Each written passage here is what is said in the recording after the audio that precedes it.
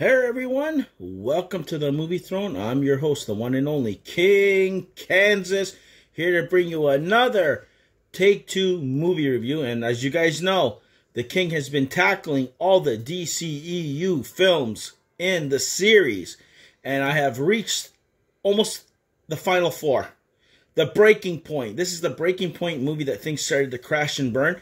And unfortunately, one of the greatest world's entertainer on the face of this planet was involved in this monstrosity, according to some people. To me, didn't mind it too much. I think it was just a kind of movie. But anyways, what the hell is the King talking about? The King's talking about Dwayne "The Rock" Johnson's Black Adam film. Yeah, this is where a lot of people just, I don't know, maybe just wanted to hate The Rock. It wasn't exactly what people wanted, and they just shit on it, plain and simple. Me, first time I watched it, I enjoyed it.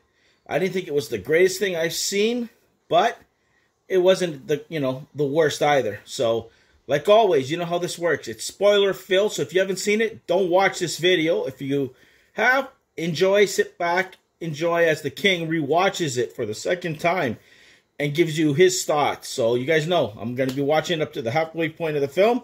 Come back, watch the second, and give you my final thoughts. So, buckle up. Here we go. Alright guys, the King is back. He just finished watching the first half of this film, and yeah, I like the intro with the whole Egyptian mythology part and how he was betrayed and all this stuff, and how they were looking for this precious metal that's only found in that particular city that they're from. And then it kind of loses you a little bit. It goes to modern day. You got a whole bunch of people looking for him. They discover him, and when they do discover him, they release him, and holy shit, that first 10 or 12 minutes with The Rock going all out on whoever wants to get him is phenomenal. It shows you why he is one SOB not to mess around with. It was pretty cool. Loved it. And then, of course, this is where people kind of like, rolled their eyes. You introduce this, I guess, professor and her kid who's a little bit of a troublemaker. They get involved into the storyline. And then, of course, it's one of those things that The Rock confronts him earlier. He's with them in their apartment. He's trying to show him the ways there. So it's shit that we already seen before.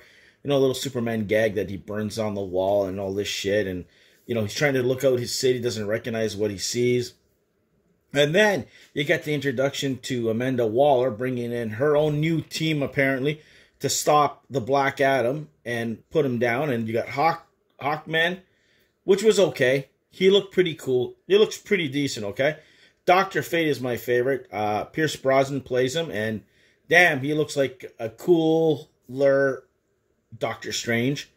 And then, of course, you got the Atom Smasher, and then it's the other girl who shrinks or whatever the hell she does. I don't even know exactly what she does, but whatever, right? So half the team is good, half the team is bad. If it was just Hawkman and Dr. Fate, would have been probably a better film up to this point, but they confront Black Adam, he takes them down, and then at the end of the whole scrap, they decide to be all friends, and they have one goal to kind of like protect the place and to get back was one thing. And I left it off where they're after the bad guys, the real bad guys who was working with the professor, are after the kid for this one relic.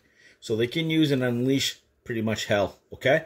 So that's where I left it off. So I want to see how much more it goes down. But up to this point, I'm okay with what I watched. I love the introduction of a couple of the characters from the new team, Justice Society, Dr. Fate, and, of course, Hawkman. And the introduction of The Rock, Black Adam, just wrecking house. That was pretty cool. Let's see if this thing goes off the rails and how I feel when I get back here in a couple of seconds. All right, guys, finished watching the second half, right up to the end to the post-credit and whatever. It was okay, man. Like, it was your typical superhero or anti-superhero film. He decides he's going to be put away, say the word, so he can just turn back to normal. We find a little bit more history that it was his son who is really the hero, and that's why he didn't feel like the hero that sacrificed himself to save his life. That's The Rock's life. And that's how he became Black Adam. So he decides, he's going to say the words, get taken by Amanda Waller, puts underneath the prison water there to keep him from escaping and shit, and covering his mouth so he can't say the words so he can get the powers back. You got the rest of the team headed off to stop the guy that he couldn't stop before.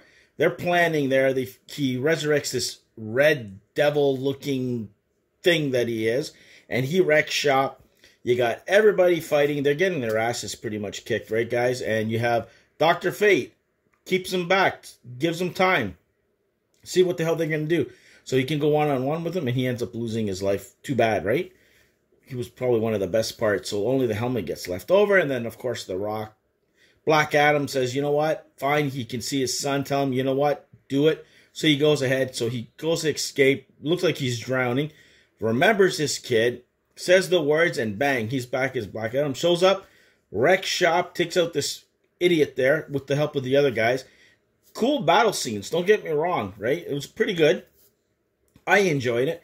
Beats him up. Sits on the throne. He's the new guy in charge. And, of course, post-credit scenes. You had Amanda Waller sending one person to go talk to him because he's ruining over his own little area there. He's not gonna. He doesn't care about the rest of the world, but he wants to. And who shows up? Henry Cavill, Superman. And that was the biggest slap and the biggest disappointment, because why bring him back if you ain't gonna use him moving forward, like in Shazam, for God's sakes? Anyways, that's another issue. And another thing too, of course, Shazam 2 comes out right after this, and of course, Rock didn't want to have to do anything that and all this political behind this mumbo jumbo shit that we don't know about, but whatever. It is what it is. I enjoyed the film. I was expecting a little bit more, but you know what? I liked it overall. I don't know. People didn't like it for some reason. You guys tell the King what you liked, didn't like about it. Did you watch it the second time like the King?